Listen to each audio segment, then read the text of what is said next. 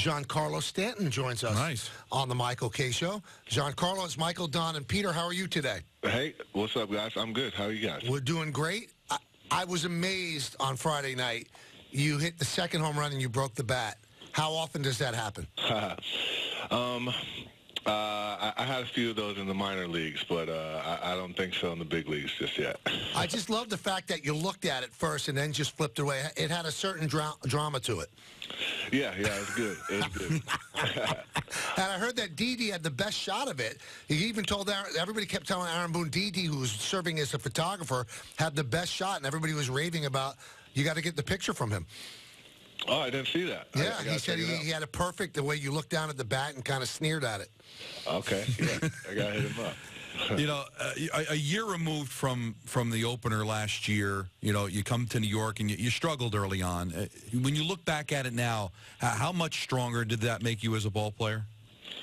It was great for me. I mean, all up and downs, you got to learn from them and just get better from them. So I think that was a good thing to go through, and it's going to lead into this season right now. You know, so many people, you know, I talked to you for the Yes Network interview we did. They talk about, well, the second year in New York, getting acclimated, but you brought up something that was really interesting to me, that's the first time last year that you really got a chance to look at these pitchers a lot. I know there's interleague play, but not exclusively are you facing American League pitchers. How much of an advantage is that going to be this year, that you know how teams are going to pitch you?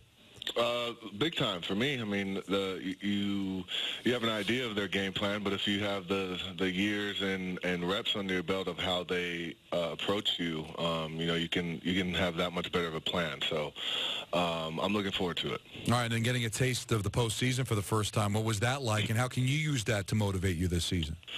That was unreal. That was like no experience that I've had. So just the buzz in there, especially in New York, it was crazy. And just can't wait to get back. And it was good. It's good to get a little taste, and you know, now we got to solidify it this year. What are you looking to do this year? I mean, it's almost unfair to you. You win the National League MVP the last year with the Marlins, and you had 38 and 100 last year. And a lot of people said, well, that wasn't a great year. That's a great year for a lot of people. Do you think the same way, because you put up 59 and you won the MVP, that's what Giancarlo Stanton should be doing? No, I mean, I just base the years on how did I help the team? How many wins did I help the team? How was I in my situational hitting, et I don't really go at the final number. It's just how often have I helped the team win is my main goal. You know, Michael talked about the adjustment from the American League to the National League. What are some of the things, besides, I guess, not seeing the pitchers as often? Is there any different style? Is there any huge differences that we maybe don't notice from league to league? No, not much. I mean, the pitchers usually have a book on guys. They're going to approach them the same way, you know, that you have previous to get them out, you know, until you make an adjustment. Then it's like the adjustment game. Mm-hmm. But I couldn't pinpoint a big difference from those. It's come up a couple times on the show recently just because of conversations we were having about baseball and the injury that you suffered when you were hit by a pitch in the face. As someone who was always scared of being hit, I mean, the reason I was a terrible baseball player is I was constantly scared of being hit by the ball. How difficult, take us through that, how difficult was it to come back and start staring down the nose of 99, 100-mile-an-hour fastballs again?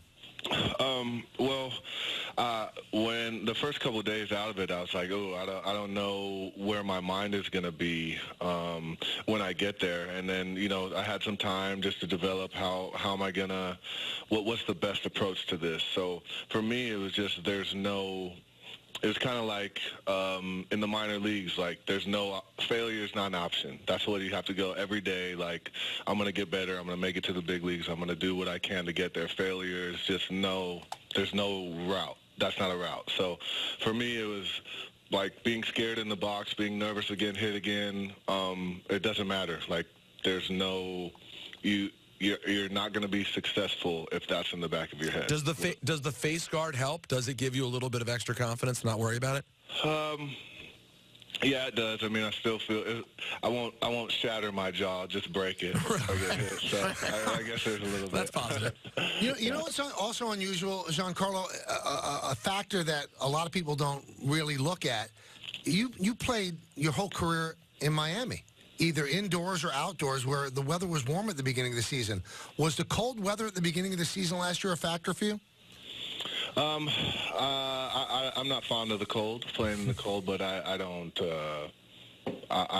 attest that to performance. Okay. Right. Yeah, we're all out there. We all got the same, got to play in it, so I'm not worried about that. It's supposed to be 52 and sunny Thursday, so that's a good thing. That's cold. That's amazing. I'm trying to keep your It's not 25. I get it. Yeah, it's not 25. You know, Giancarlo, there's very few organizations in all of sports where the expectation is World Series or bust, right? So you feel the pressure of going out there having to win every day. Can you still have fun? Can it still be enjoyable to play in that kind of bright light and that kind of pressure? You have to have fun. That's part of it. You understand what we need to do and the expectations, but if you don't throw some fun in there, then what is it? You know, you don't want it all just business and work. You know, you got to enjoy yourself and have some fun while you're during the process. Final thing. I don't think anybody's asked you this, so I'll be the first one. You are always the $325 million man, the highest paid player. Is it kind of a relief that, you know, that's been passed by Harper and Trout, that now you don't have to be on the top of that list every time they show it on SportsCenter, every time they show it on Fox now? You're just Giancarlo Stanton. I didn't really worry about that, to be honest. Being on top or getting beat with the record or whatever, I didn't really care about that. I figured it was going to get beat eventually, and I wasn't worried about it. But, yeah, it is good. More power to them, and, yeah, don't got to be on top. I'll tell you what, though, your record lasted a lot longer than Harper's. Yeah. Oh, yeah. That's right.